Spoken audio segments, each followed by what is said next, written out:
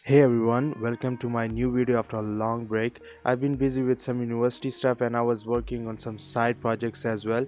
So yeah, if you're new here, please hit the subscribe button and hit the like button as well. And if you are already subscribed, please hit the like button.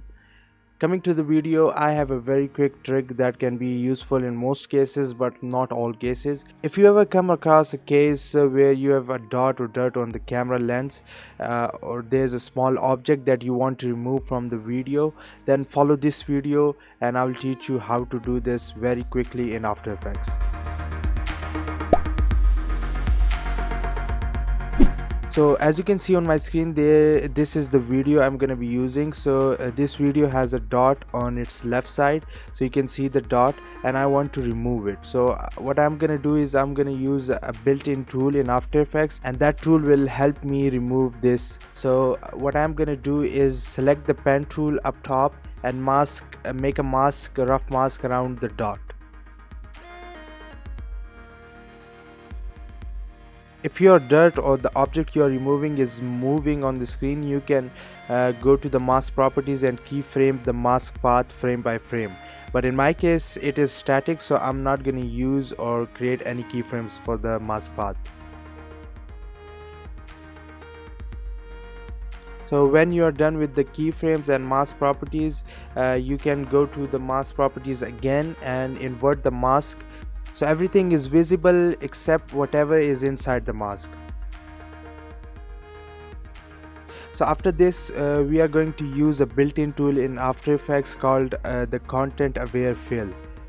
So if you haven't used this tool before, you won't find it right on your screen. So all you have to do is go to the window tab up here and enable it from there.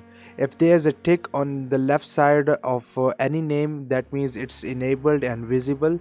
So if there's no tick on the Content Aware Fill, just click on it and you will see a tick mark on it, and then you can most probably find it on the right side of your After Effects screen. So as you can see on my screen, it is on the right side.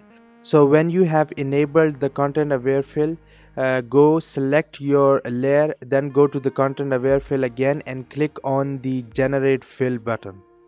Now this generating the fill layer will take some time. It depends upon how long your footage is and how powerful your PC is.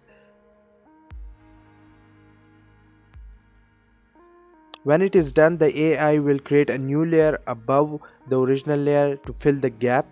As you can see, the very first few frames have some alignment issues. As I said at the start of the video, this tool is good for most cases. It is very good, but it is not perfect for everything or all the cases. So that's how simple it is to remove an object or a dirt on the screen. So that is it for today. I hope you learned something new and liked the tutorial. So if you have any question about this tutorial or my previous tutorials, please feel free to drop them in the comment box down below, and I will try my best to answer them as soon as I can. And don't forget to subscribe to the channel and like this video because it motivates me to make new content. I will see you guys in the next one. Take care. Bye.